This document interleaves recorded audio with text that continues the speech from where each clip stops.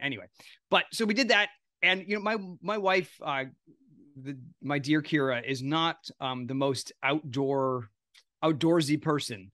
So she was like, I'm going to go, but this is why can I just like sit by the lake? Do I have to go on the river raft? And I was like, well, you don't have to. She's like, nah, I should. And she loved it. It's always that though, dude. Sat on the front, sat on the front of the raft. Was like That's awesome. Who's the person with the you know, like the one that calls out the culling, the coxswain is what. Watch your mouth, boy. I don't know. So but you know, there was enough of us to have two different rafts, and so, you know, and the water was nice, and the kids would jump out, and certain parts were shallow enough to like kind of walk along, and then the rapids at the end. But it was like a 2-hour plus journey, and some, you know, snacks and a couple drinks, even though it was the morning time. You know, like, I mean, it was lovely. So we did that. And awesome. How hot was it? Was it hot? Yeah, for Tahoe, it was like in the 90s. And how was the water? Was the water cool? Well, the river was nice. And actually, did you get out at the end when you were done? Did you get out and just kind of be in the water at the end of it? Well, we stopped in the middle. Like, there was like a couple shallow areas where it almost functioned like a sandbar. You could like pull your raft up, and it was shallow enough that it wouldn't float away. Nice.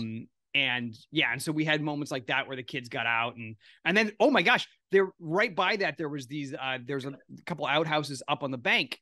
And so a couple of the girls wanted to go, and we didn't realize this, but right by the edge of the river, there was this really fast section where the current was really going, and it also dipped down a little. So it was a little bit deeper. And so all of a sudden we see these kids, and we hear like, no.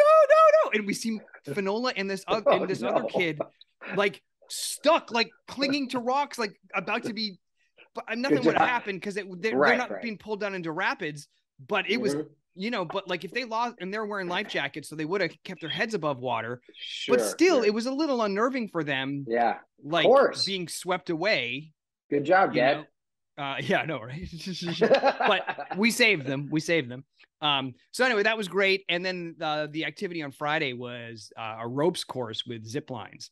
And so it was cool. We had you know, and then, you know, great times all around.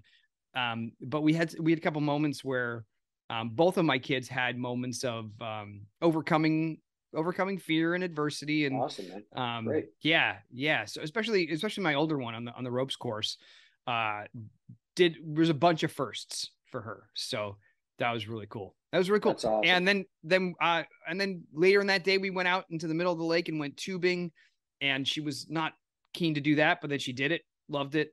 And we did go swimming out in the middle of the lake. So to answer your question about how cold Lake Tahoe was, it's the warmest I've ever felt it. Wow. And, that's crazy. And I imagine usually it's pretty cold. It's usually pretty cold. Yeah. Well, I mean, it's so deep. Yeah, it's amazing. Yeah. But I imagine by the end of August, it'll even be warmer. But yeah, no, it's the hottest I'd ever felt. We had days of 90s, which is unusual for when you go up there. So, wow. But a great trip. Cool, thanks to my friends. I don't think they listen to this, but thanks to them. And yeah.